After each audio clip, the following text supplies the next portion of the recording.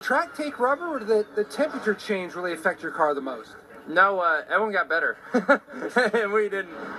We started to begin of the race. My car drives pretty good, and we made some small adjustments here and there. And obviously, you work with your track bar adjuster in the car quite a bit, and we were making ground. But everyone got faster, and we kind of stayed the same. And we made some adjustments to get better, but just not as good as some of those Hendrick cars in front of us. They're so fast today. So a little bit of work to do with the Shell Penzo Ford, but overall, still a great start to the season. A couple top fives. We're picking up where we left off. Just need to find a little bit more speed.